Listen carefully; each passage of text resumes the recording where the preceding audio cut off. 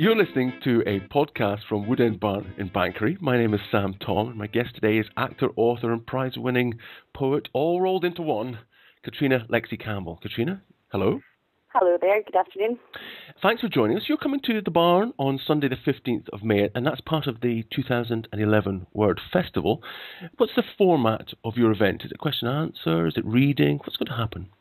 Well, I'm actually doing two events. The first is between 12 and 1, and that's a children's event where I'm going to be reading from my book Gaelic and Gaelic, which is a collection of scary short stories, and working with the kids, doing a little bit of movement, and then helping them to kind of come up with their own characters, to begin thinking about their own stories. So just trying to encourage a bit of creativity in the class, and it should be really fun.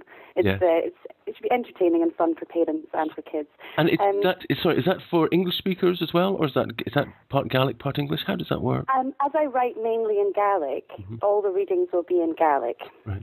However, I will be offering translation. I will, give a translation of what I've been doing. I'll make it as bilingual as possible to allow as many people as possible to come and enjoy it, and for people to experience listening to Gaelic as well. I think, even if you don't speak it, it's nice to come along and hear some of the language and, get involved in some of the storytelling. Yes. And then the second part?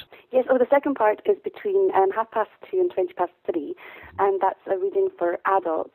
That will be in Gaelic. I'm reading from my last novel, which was published, called Catriona Lexy Campbell, which is a novel that's kind of designed for native speakers, but also for learners.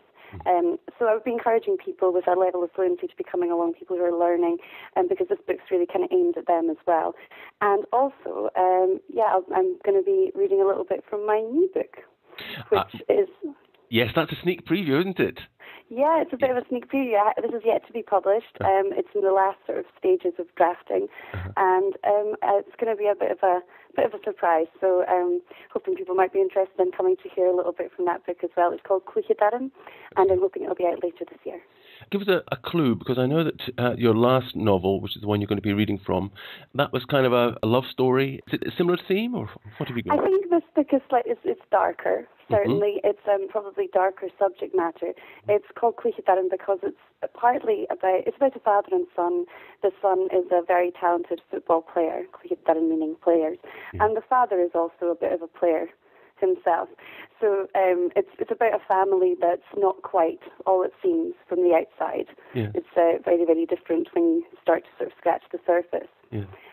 So I kind of try to maintain a nice light tone and keep it funny, but it's certainly a darker subject matter, I think. Yes, and of course you're from Lewis. Do you feel the weight of those writers like Ian Crichton Smith and Solly MacLean? Do you feel them breathing down your neck? No, I think no more than any writer feels that burden of great creative people behind them.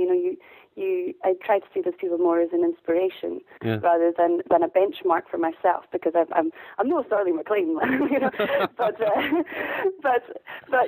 it's I think I try to take inspiration from those people rather than feel intimidated by them, and to remind myself that what I do is very different. It's contemporary, it's modern, and it's trying to fill that niche for easy to read books that are a good story, but essentially you can get through them. Yes, and that's something I was going to ask you, because you come from Lewis. What is it that you bring that perhaps English writers don't bring?